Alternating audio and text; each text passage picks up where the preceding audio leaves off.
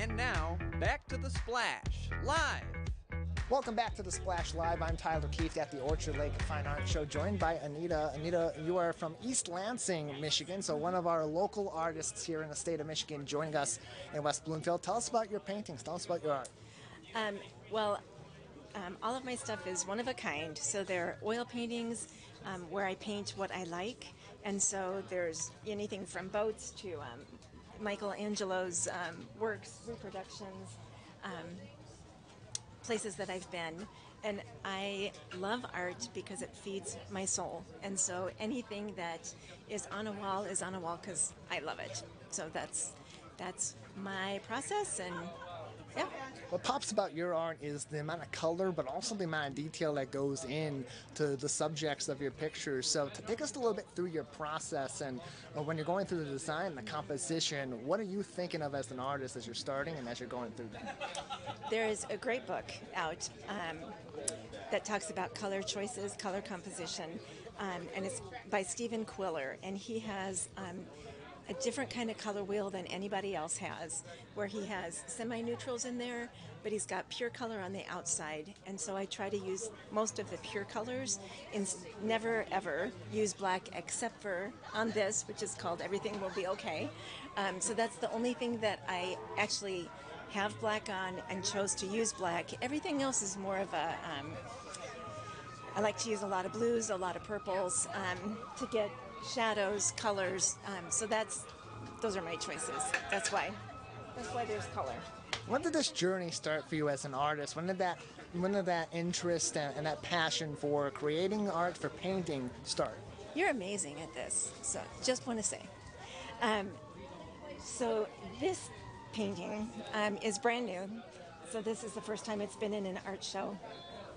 And it's going to be a story, but this is one of the Sibyls that's on the Sistine Chapel by Michelangelo. And this is the Libyan Sibyl.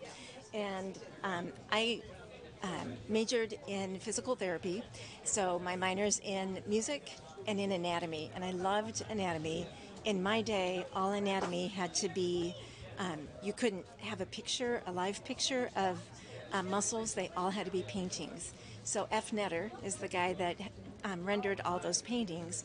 But at the same time that I was taking anatomy classes, I also took art classes, but my dad wouldn't let me major in art, so I couldn't do that. But I loved watching Michelangelo's, the lines that he chose to use for all of his paintings. So here's Sybil with her toe, and these are sketches from 500 years ago where he rendered her toe, he rendered her hand. He did a lot of cadaver studies because illegally he could do autopsies sort of studies in Florence. And so that's how he got such beautifully sculpted muscles before anybody could actually do that. So I think that I was drawn in by Michelangelo and by the way that he rendered human form.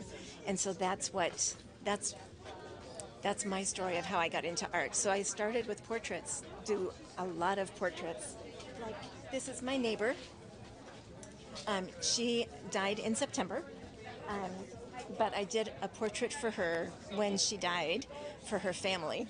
And she was like a grandparent to my kids. So these are my kids. They had notes that they would write her. And so I put the notes on her portrait to say what a measure of a life is.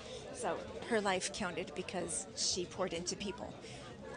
Being able to make a career out of creating art and having those interactions with people through your art, whether it's one-to-one or in an environment like this, is one thing. But being at an art show, having that experience of people seeing your art and taking that art in and being able to talk to them about that art, how does that make it different for you as someone who's a business person and an artist simultaneously? Well, that's where I get all the feedback because I'm an introvert. And so I create all my work at home, not talking to anybody about it. And so it's really nice to get feedback from people as they come in and ask, where it was or what, how I did it. Or so that's one part of it.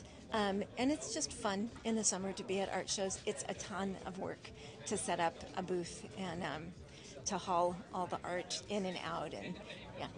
You think about all the time that goes into getting ready for an art show. It's not just setting up the booths, it's actually creating the art as well, and that also a big process for you. So if you're going out to these art shows, it's always great to talk with these artists and get through the process and really grow that appreciation for the art. Anita, thank you so much for joining us. Thanks for your time. Appreciate it. Anita Brett from East Lansing, Michigan, with us at the Orchard Lake Fine Art Show. You can keep up to date and learn more about every one of these artists at this year's event by either joining us every single year last weekend in July right here in West Bloomfield Township or visiting hotworks.org. We'll be back with more from the Orchard Lake Fine Art Show after this. You're watching and listening to The Splash Live.